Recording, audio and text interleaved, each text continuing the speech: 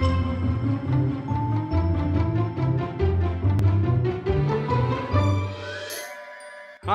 I'm Joe. And I'm Digna. Welcome to Relationships. We're a couple having a few.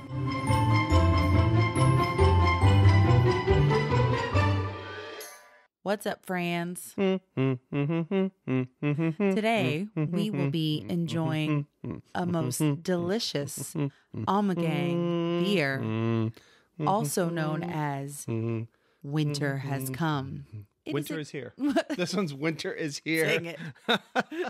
It's Winter Has Come. Winter is here. It's here.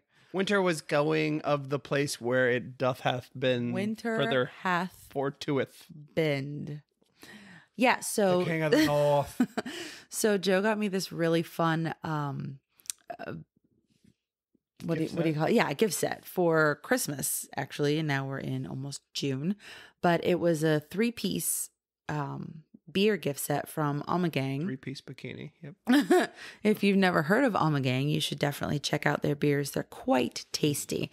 But Omme Gang is oh my goodness. What kind of beer is this? I can't quite see the bottle. So this one called Winter is Here, and it's really cool. So we do. Let's go back. They make great beers. They're from Cooperstown, New York, and they do make really good beers.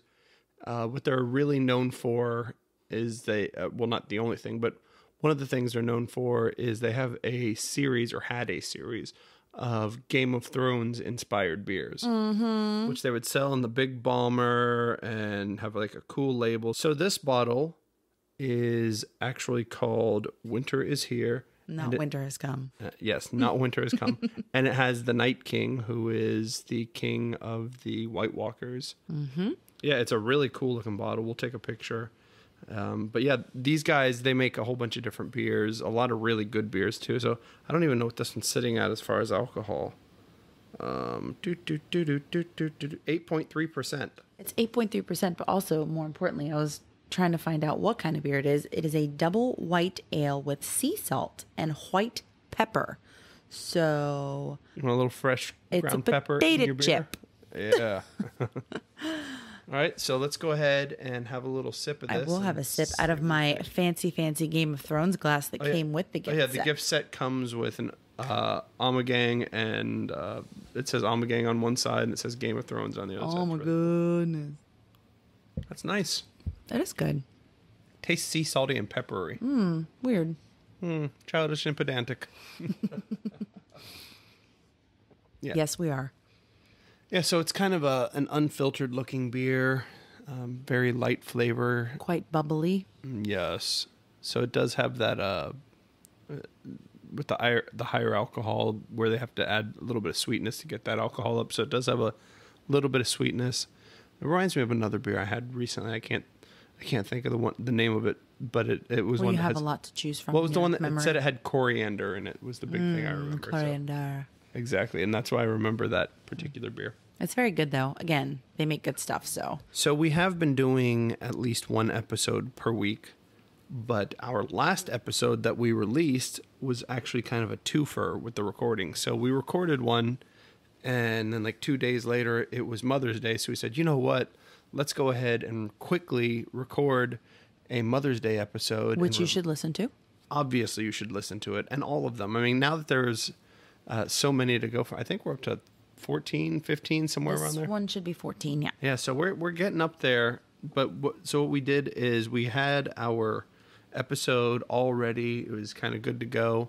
And we decided, let's go ahead and do a Mother's Day one. So we bumped the RV episode. It was actually recorded before the Mother's Day episode. RV there yet? RV there yet. So we decided to go ahead and do that. And as a result, we didn't actually record at all last week. So it feels like forever since I've been on the microphone. And we really haven't been able to record because we started school again. So Yes. There's that. But before that, let's go back to the RV conversation and the fact that we thought, hey, this week long, the RV was amazing. We want to maybe upgrade our RV to something new and shiny. Rig. And then we went to the dealership. So let's just say we owe more than it's worth.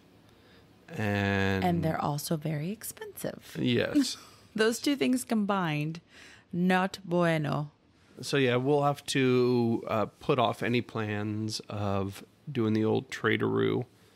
And just for your own edification, Mom was watching Good Morning America today, and she found out that the whole RV business, because of this COVID shenanigans, has exploded exponentially, something like 1,000 times the normal amount of people who, would be vacationing in an RV. I have no idea what those numbers would actually look like. That sounds like an over exaggeration. However, that just means that RVs are more popular than ever, and where we thought, hey, maybe we'll get a good deal because of the economy and such, we all found ourselves in the opposite situation. Yeah, it's the opposite. They're like, hey, we're able to sell these things at top dollar because everybody wants one right now. So go figure. So maybe I should buy like Winnebago stock. I don't know. Maybe that's something to look into. Mm-hmm. Get on that Robin Hood. Yeah, so we did enjoy our time out in the old RV. Had a really good time down at the beach. We built some forts. This is something I've never done before that we did this time, and I remembered to do it. Even growing up. So we grew up, around here. So we've been on the beach, quite a bit. I never brought a full-size shovel to the beach. So as a kid, we always had like the itty-bitty... The little crappy plastic ones that snap every summer. So you have those, or you dig with your hands. But I was like, you know what? I'm a grown man. I'm going to bring a grown man shovel to the beach. And yeah, not even... Because we had a real metal shovel, but it was Desmond size. It is Desmond size. And we brought that one. But this one, he actually brought like a full-size... I wouldn't even call it a garden shovel. Just a full-on like construction shovel. Yeah, so I actually brought the shovel, and within just a few short minutes, I actually had like this giant, I call it the jacuzzi, where you kind of dig down to where you're hitting the water level.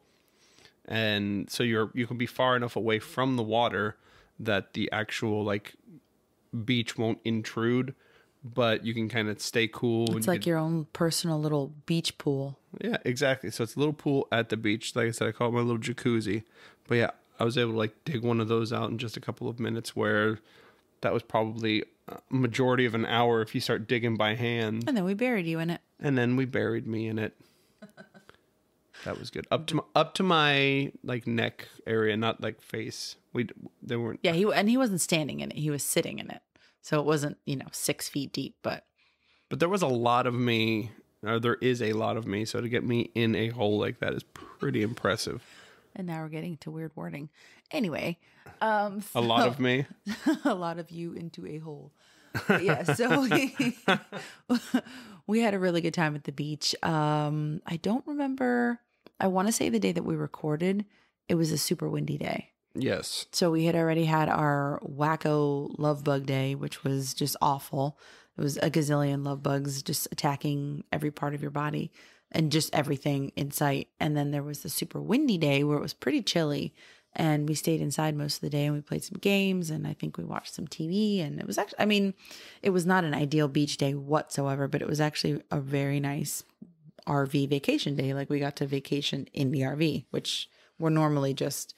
We're sleeping in the RV and then outside the whole day. Yeah, I would say as far as us with the RV in general, we've spent very little time in the RV other than sleeping. So yeah, so the whole concept of like, oh my gosh, the RV, it's so small. Wouldn't you get like cooped up and all that?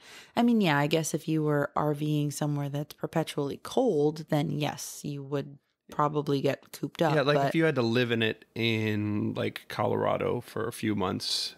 because you couldn't drive, because it was bad, whatever. So yeah, if you were a long time living and you couldn't go outside, then yeah, I guess it could get a little. Or even really in Florida beachside, I probably wouldn't like be sitting outside all day during the winter. It's not like snowing, but it's also not beautiful out. Nah, I'm just kidding. It's beautiful. I would say the worst day here, as far as natural weather, not extenuating circumstances like hurricanes, but the worst day of the year here is pretty reasonable. So yeah, we came home. We had a really good time, and of course, once you come home, then you've got to unpack the RV and put all your stuff away and all that. So we've done that. We did the Mother's Day thing, which we did an episode for that. And then like she mentioned, then we did it wasn't really an RV shopping. It's just we went to the dealership just to see kind of what was going on. And I'm glad we did, because it helped us kind of prepare and say, okay, well, we owe more than it's worth. Helped us set realistic expectations. Exactly. So it just kind of gives you a starting point to say, you know what, maybe this one's not as shabby as I thought it was. You want how many tens of thousands of dollars? Exactly. So yeah, those kind of things, you decide, you know what, let's maybe refocus and go at it again. So we did that, and now we are looking at the end of May. We're pretty close to the end of May, and today was our son's last day of kindergarten. Last day of kindergarten. Here. They grow up so fast. So Yeah. The good thing, like we've probably mentioned it before, is he is homeschooled, even though everyone's kind of homeschooled now. But he was actually, we decided, hey, it's kindergarten. Our schedule kind of permits. Let's go ahead and not worry about sending him to public school. And like we tried a charter school, I think. Yeah, we looked into like a science-based charter school. Yeah, we looked into it, and when he didn't get in, because it's like a lottery type thing, he didn't get in, we're like, all right, well, let's go ahead and just do homeschool. So we did. We can teach kindergarten. Yeah, I can. I still remember a lot of that stuff. I really had to kind of. It's not that I've forgotten. It's more I've forgotten what a kindergartner is supposed to know. So as far as like some of the math that I would like try to throw in there, Digna would be like, hey, maybe that's not Maybe he doesn't need to do second grade Yeah, like- mathematics. So I think he's going to be really good when it comes to like first grade math, because he's already got a lot, and his reading's real good. And like, overall, he's a great little guy. So Yeah, I would say that, I mean, we had our rough days like everybody does school-wise, but our rough days of school were, you know, I would say compared to everything, pretty low-key. And really, if you think about it, we would have had rough days of homework after he came home from school anyway, so we were going to have rough days no matter what. So either way. well, that was the thing.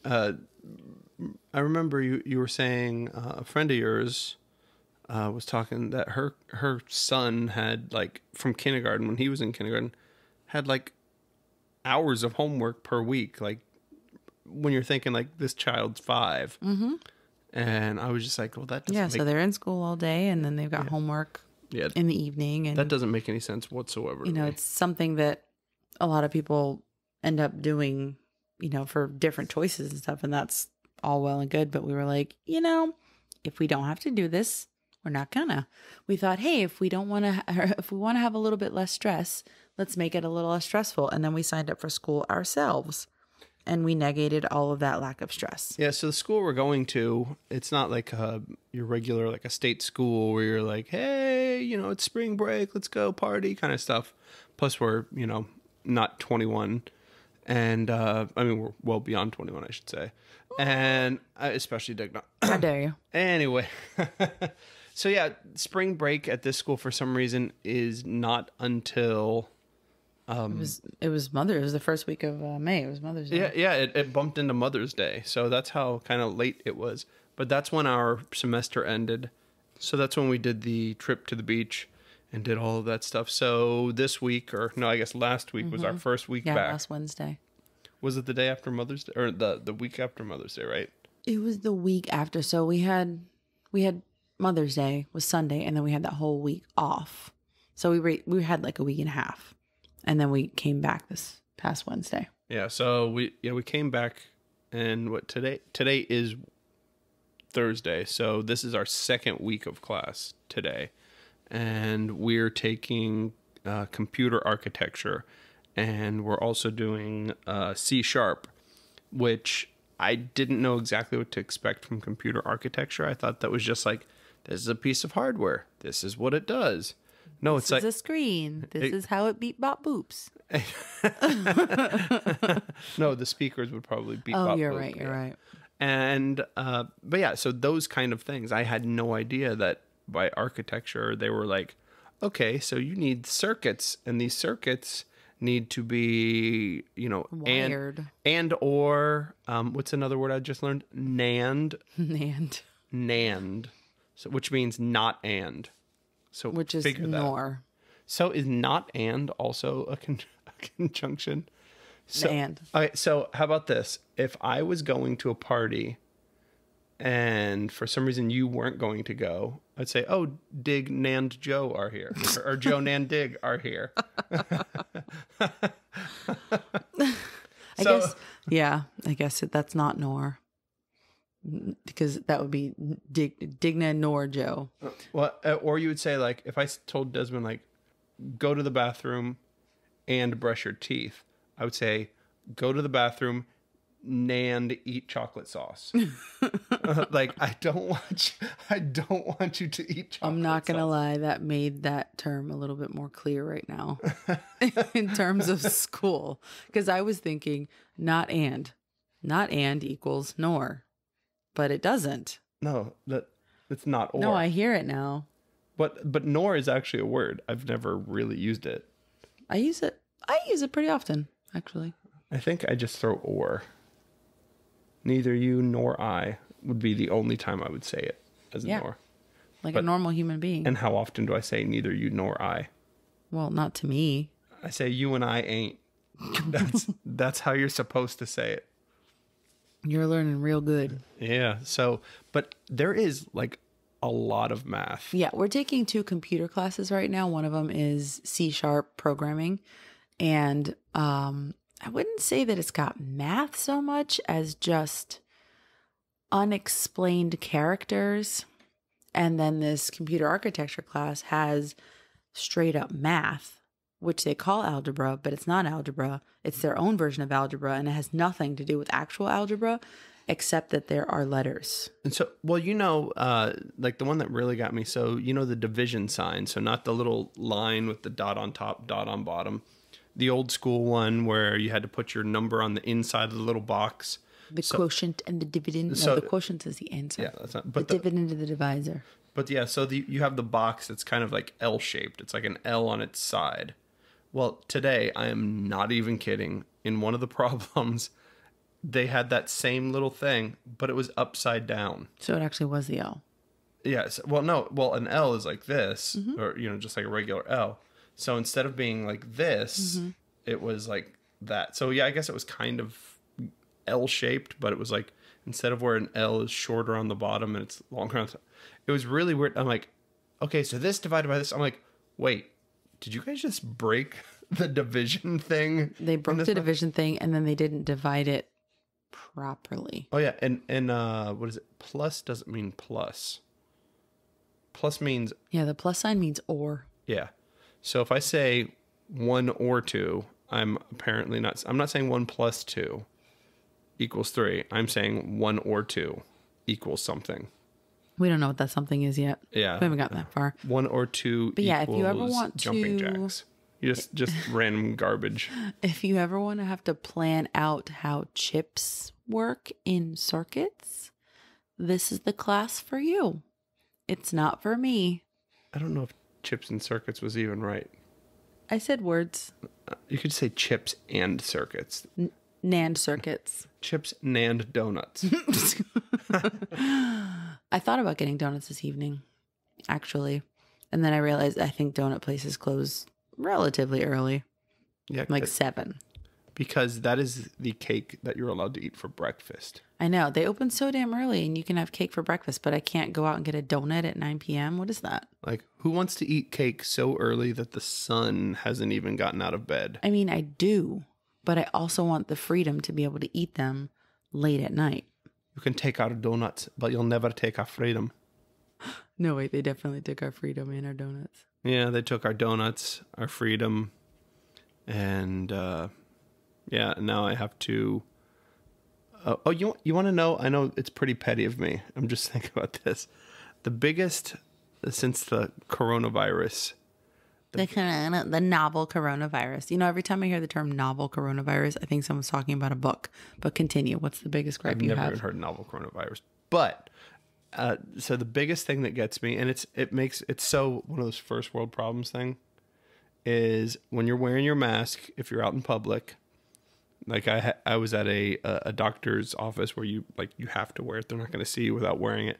So I was there, could not use Face ID on my phone, and I was just thinking like, man, I just paid the money to upgrade because I had the iPhone SE for the longest time, and I paid the money to upgrade to a newer phone that has the Face ID. And the other one had Touch ID. And I was like, well, I'm not wearing gloves.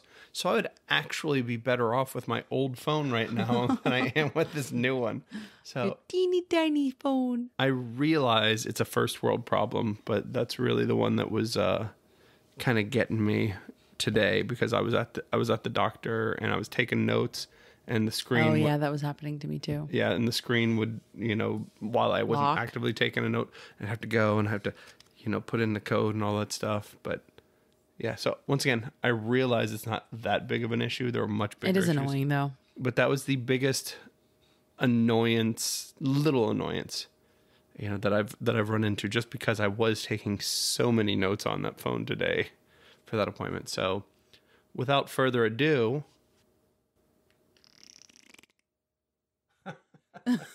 sorry, these are really gross cards. They're very wet. Poddex.com. All right, today's card brought to you by Bud Light. Superior drinkability. I don't know. Just in case you don't remember that. Pick a card. Pick a card. ESPN. Only that card. Which living person do you most despise? Living person? Mm-hmm. So you can't go and name somebody who's dead and so could we say, well, what about this one?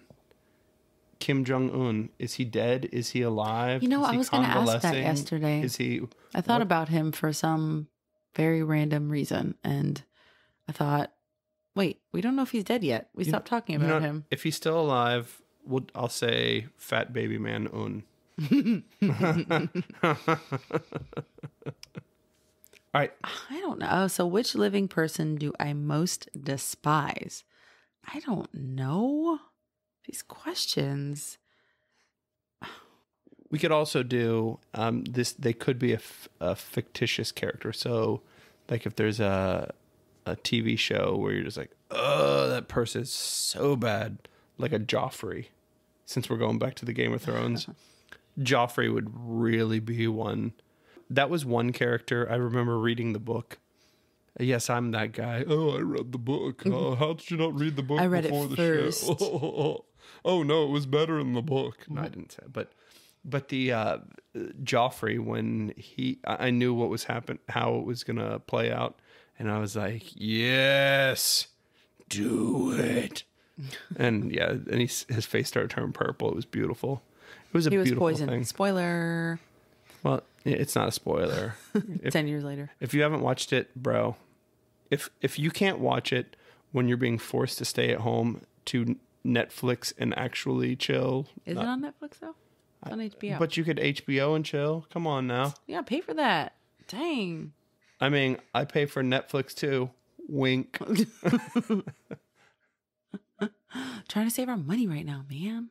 All right, so your living person that you despise most is, not that that's a bad question. It's just one of those questions where you're like, I don't want to be like, oh, I hate that person, because.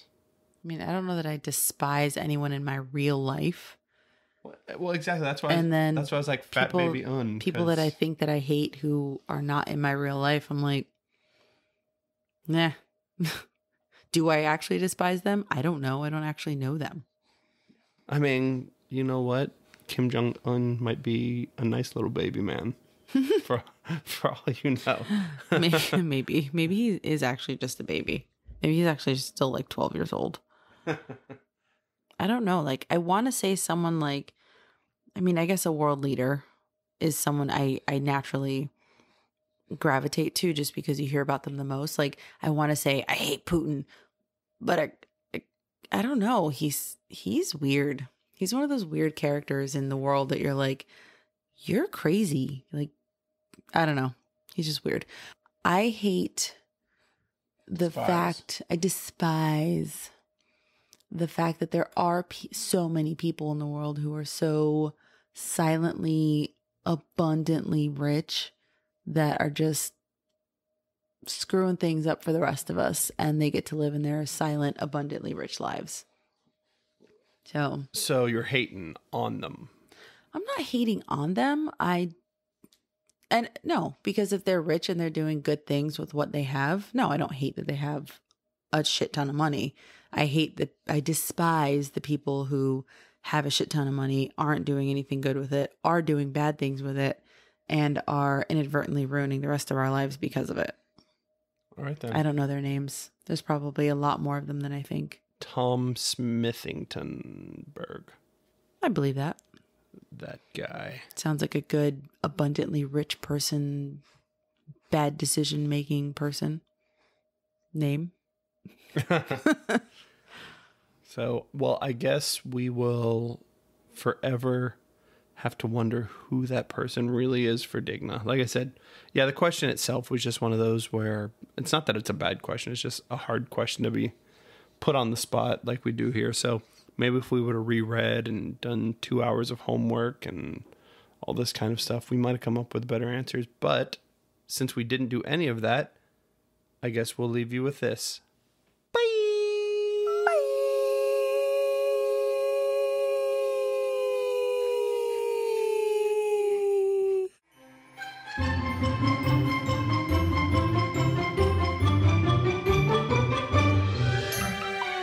This has been a Getting to Know Brews presentation.